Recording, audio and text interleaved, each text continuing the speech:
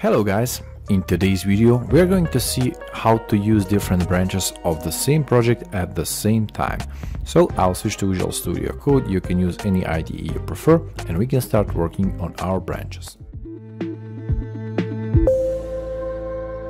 Here I have just a basic React application that I generated and I just pulled from my repository. You can create your own repository or clone any of your applications or repositories and start practicing this. So what is the story behind this? Let's say that we are actually working on some important feature and we edited a lot of files. For example, we have here important component and so on and so on. I'll first check out to that important branch, sorry, and I'm typing git checkout -b and the name of that branch, for example, important branch. Now we have switched to that branch and now I'm adding a new file here. Let's say important component JS6. You can add any file or anything you want.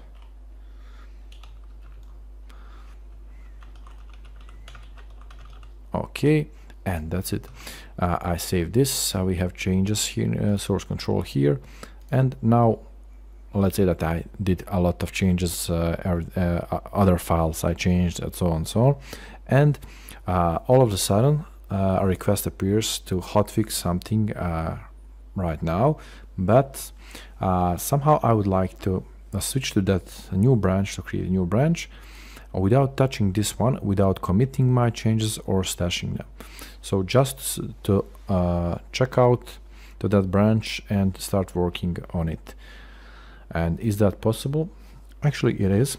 There is an option in Git called work tree. So to do that we can do the following. We can type git work tree add, and now we'll add our branch that is going to be named hotfix. For example, it can be anything you want. Hit enter, and now Git is cloning for us this project here and tracking that specific branch in actually tracking that part of the project specifically, so it is not being tracked by our important branch. As you can see, there is nothing here to commit or to track, to add here. So after doing this, we can open a new window here in our IDE, or if you're on Windows and using Visual Studio Code, you can just type the following command code as for Visual Studio Code and provide path hotfix branch. Hit enter and it will automatically open that branch in a new window.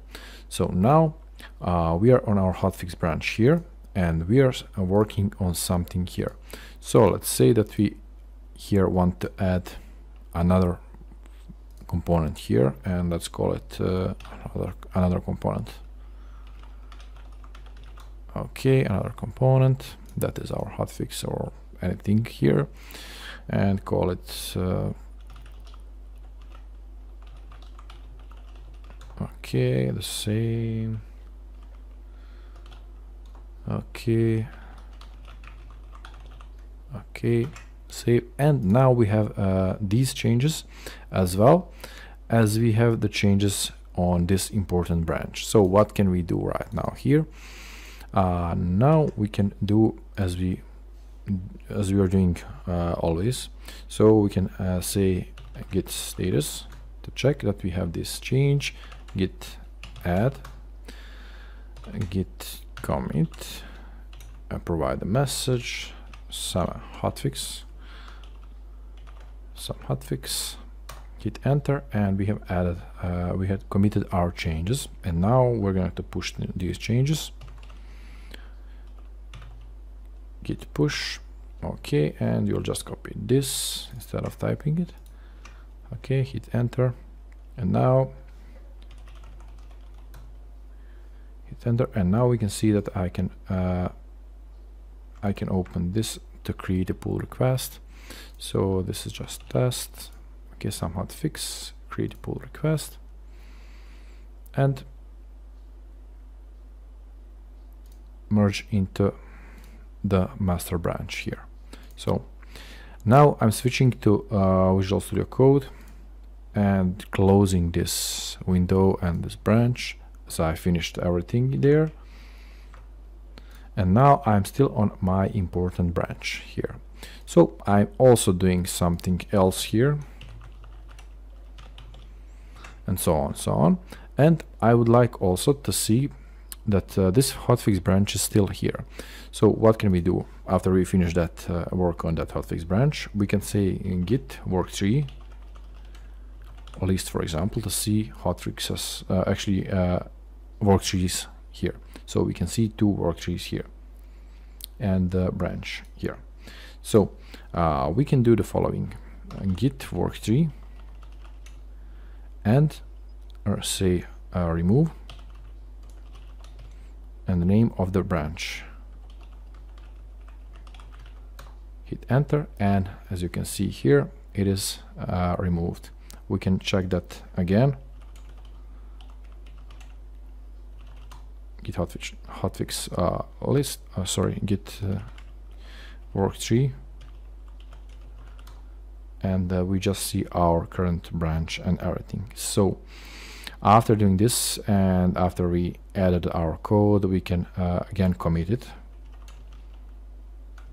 Git status, we see that important component, git add, git commit, a message, important component, hit enter, and now we can fetch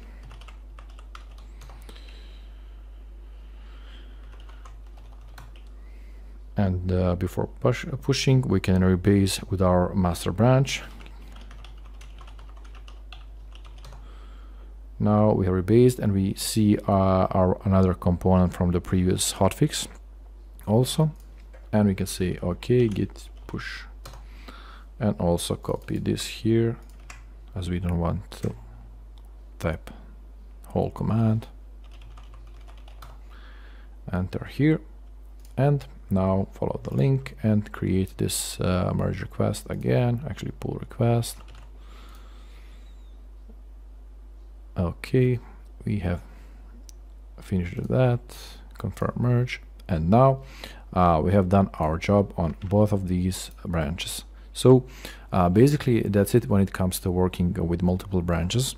You could create any branches, any number of branches you would like to, and these work trees, but this is just a tutorial to show you possibilities and how to actually work with them if you have a need for them. So thank you for watching the video. If you like the video, please comment, like, share or subscribe, and see you in the next one. Bye.